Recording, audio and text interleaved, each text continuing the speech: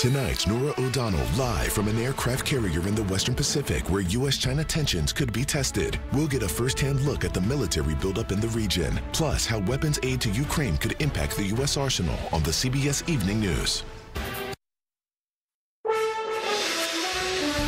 Tonight, a special edition of the CBS Evening News. We're here on one of the largest warships in the world, a U.S. Navy aircraft carrier that has just returned from the South China Sea.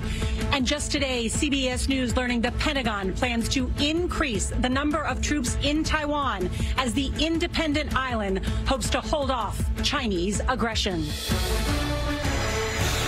Tonight, aboard the USS Nimitz with 5,000 of America's finest. The concern tonight about the possibility of a new Cold War, this time with China.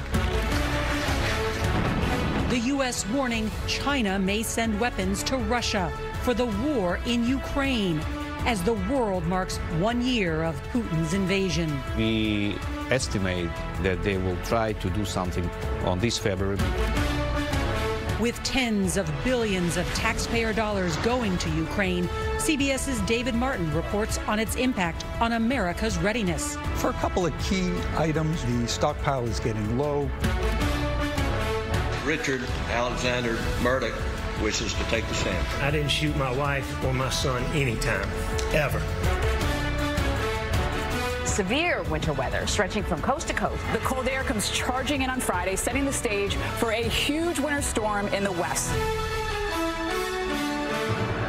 This is a special edition of the CBS Evening News with Norah O'Donnell, reporting tonight from the USS Nimitz. Good evening, and thank you for joining us. Tonight, we're broadcasting live aboard the USS Nimitz. And while we can't give you our exact location, we can tell you we are here in the Western Pacific Ocean. We landed here just moments ago after boarding a C-2 Greyhound in Guam and landing on the deck of this massive aircraft carrier that stretches nearly 1,100 feet long. That's more than 3 football fields. And about this exact location on the ship, it's called Vulture's Row. It is a viewing platform high above the flight deck where the crew and others can observe the flight operations below. Today, the world is marking 1 year in the war in Ukraine when Russia unleashed the largest ground invasion in Europe since World War II.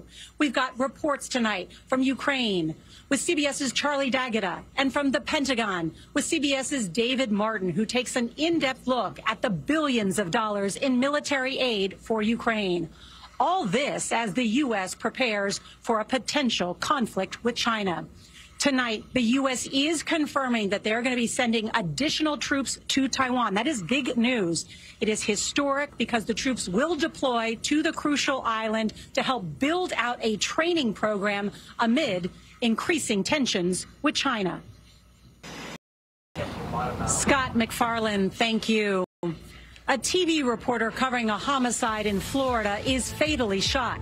The shocking details next.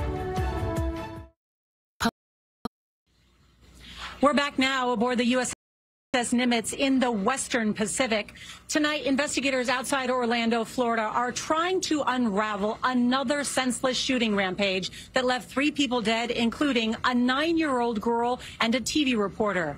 CBS's Manuel Bojorquez is there. Norah.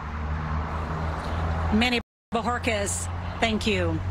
Federal investigators released their preliminary report into that toxic train derailment in Ohio. That's next. The other big story today, Transportation Secretary Pete Buttigieg visited the site of that toxic behind and starting over.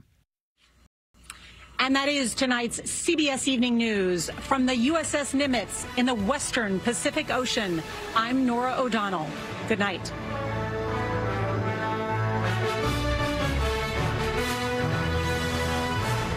Here's what